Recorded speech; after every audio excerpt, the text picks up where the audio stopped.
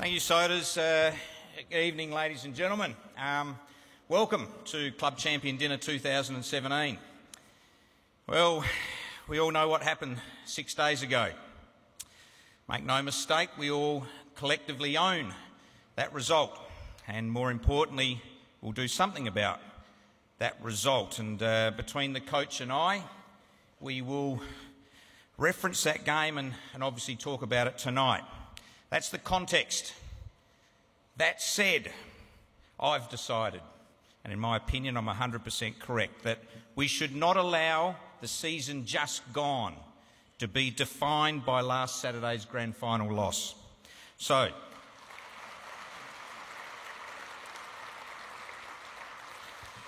to that end, I want to take the opportunity tonight to reflect on the whole year and importantly celebrate the commitment, the dedication and the resilience of our entire football club, especially our players.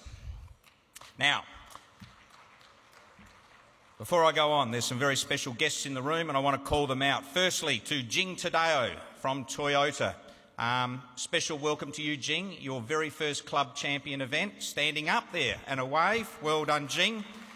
Those that hear me regularly speak know I call out Toyota. They're our major partner. They have been from day one. They're the best partner in the AFL, and they're also the AFL's partner.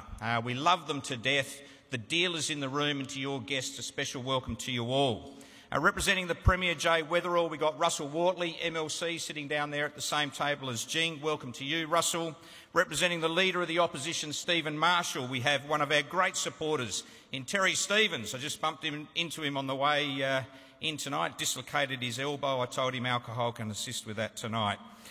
Also, John Olsen, President of the SANFL and also of the Adelaide Oval Stadium Management Authority, key stakeholders in our club, welcome to you and to Julie tonight. I'd also like to welcome and publicly thank my fellow directors. They continue to provide exceptional and unwavering service to your football club, and I don't often call them out by name. I'm going to tonight, given the year that we've had, and we split our board up into committees, and we've got a bloke called Mark Ricciuto who chairs our football department. He doesn't actually do it. That's the domain of Don. That's the domain of Brett Burton, Fags and the entire team there. But Roo adds a lot of wealth through his experience and history in football, and we're a better football club having him chairing that. We got Jamo, very, very important committee, the past players and officials. And I think that's an area of our football club, Jamo, that we're getting better at, and thank you for the work that you do there. Linda Fellows, and our integrity, professional standards. It's like a shield. You're protecting us in all things integrity, and you add enormous value to our board. Thank you. To Bob Ford, who chairs the marketing and the commercial side of the committee that Dan and Nigel run. Thank you for the effort that you go there, and we'll talk more about the results there. To Kate, to Jim, to Richmond, you're the newbies on the board, but it's fantastic. This is a good board, ladies and gentlemen, and I was pleased that Richard Goyder and Gil McLaughlin actually confirmed that to us, Fags, when we presented to them, and that made me feel better. Now, these guys don't need the recognition. They do this for the right reasons. They take their supporter hat off when they walk into the boardroom, and they make decisions without fear or favour, and they do it for the long-term health and viability of our club. And ladies and gentlemen, if you wouldn't mind, give your board of directors a round of applause. I'd like to take this opportunity also to recognise our inaugural chairman, Bob Hammond. Now, Bob's not here tonight. I spoke with Bob 3 times leading into grand final week, seeking his counsel on a few things. But Bob received on Saturday, and it was a privilege to be in the head room at the MCG, where he was awarded the AFL's John Kennedy Lifetime Achievement Award. It is one of football's most distinguished awards. It is so coveted, it only gets handed out when there is somebody that stands out from the crowd. It is not awarded every year. It's like the reserve grapes, J-Pod, when some years you don't have those reserve grapes that go into your premium wine. This is like this award, and Bob Hammond received that on Saturday at the MCG, and it was a privilege being in the room because of his contribution to football, and I'd like, in his absence, to acknowledge our inaugural chairman, Bob Hammond. We're also lucky to have in the room tonight, we have past club champions, past players, life members, and it's a privilege to have you guys here. I know you'll enjoy the night. And finally, I want to extend a very special welcome to all of the current players, partners, coaches, partners, management and staff and their partners. Anyone that has ever been associated with our football club is indeed most welcome at all times. Ladies and gentlemen, as chairman, my pride and trust for this football team has not diminished on the back of one performance. The pride, I think, is obvious to everybody. I'm always proud of our football club and will defend it to the hilt towards any protagonism. The trust comes from knowing the people that run the football club. And I have the privilege of working with them and seeing them and witnessing what they do and the conversations that they conduct and how they go about their business. And none more so in recent days, the week that's been.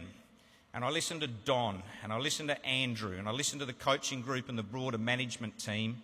And I know the analysis that has gone into the weekend. I know some of the actions that will come from it, and I trust the club is in good hands, and I'll speak more to that in a moment. So, ladies and gentlemen, let me just indulge a little bit and let's reflect, as I said at the start of this, on the many achievements of the football club this season. Of course, firstly, there was the historic, the inaugural AFLW Premiership. What a way to start the year. To me, it's even more special because South Australia probably, truth be known, was not going to get a licence. They said we didn't have the depth of talent here to put a team on the park. They said that we didn't have the corporate economy here to support the funding of the team.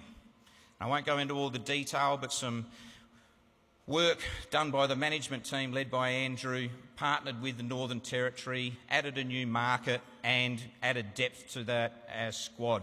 And lo and behold, we made a profit, one of the few that did, and we won the damn thing. So that made it even more special. So what a way to kick off the season.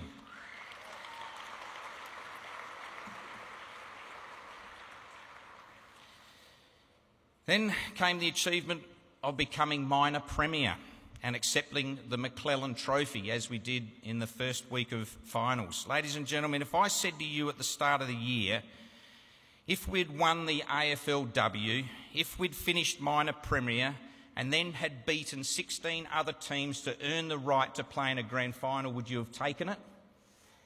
Now, I know the players wouldn't and the coaches wouldn't, some of us wouldn't, but that's the sign of a good football club. We achieved, and I'm really, really proud of it, and it should be called out in the wake of the last few days.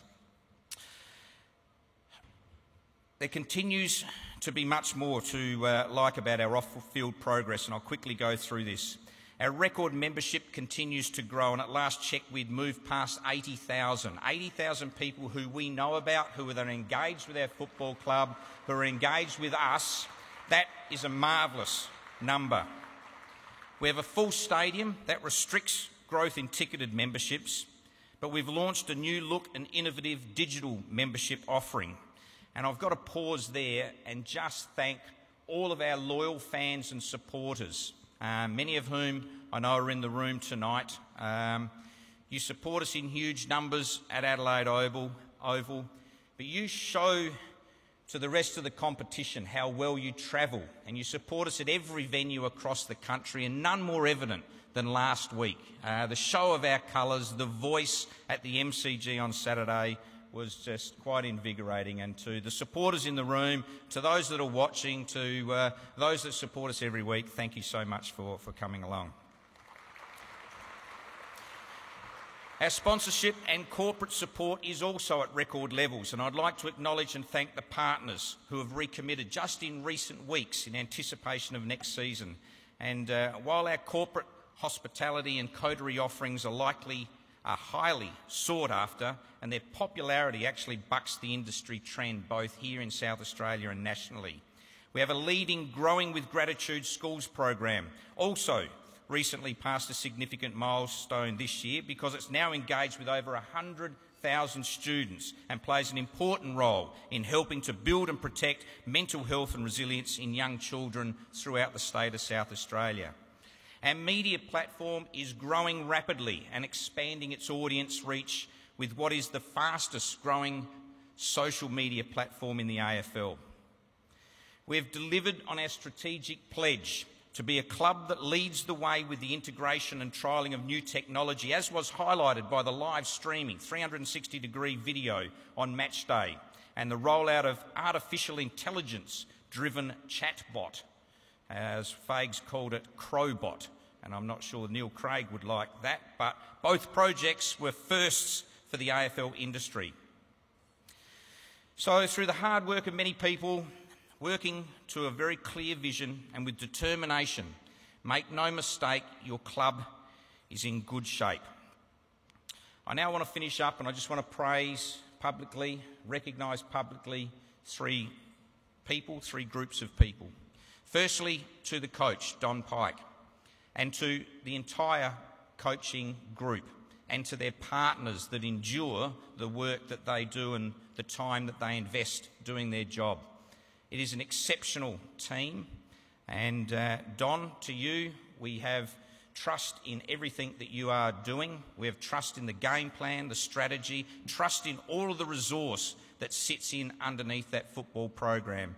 To you, to Brett Burton, all of the other coaches, I just wanted to publicly say that, and I'm sure the audience will give a round of applause to acknowledge that as well.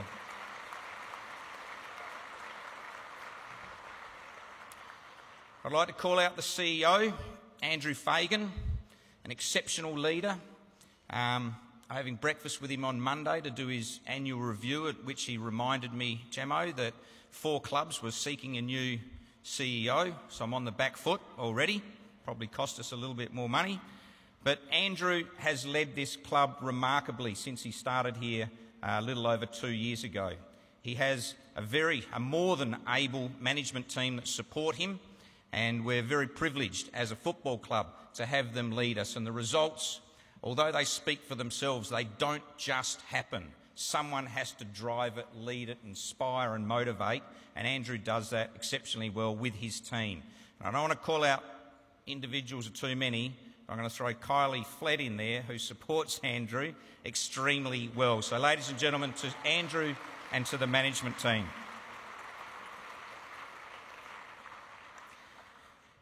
And the last group I want to call out, starting with the individual, I want to call out the captain of our football team.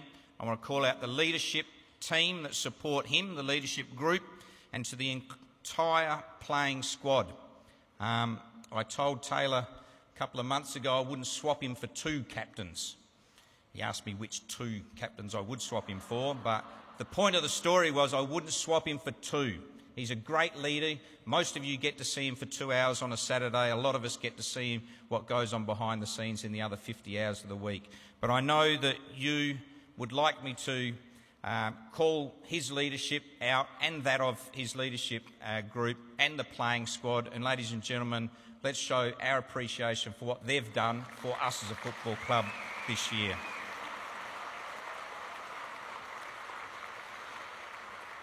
Let's finish up there. There is plenty of hard work to come, plenty of hard work ahead, but I hope you can see that you're in good hands and that we are on the right track. Enjoy the night, enjoy the company of the people at your table, and thank you for listening. Ta.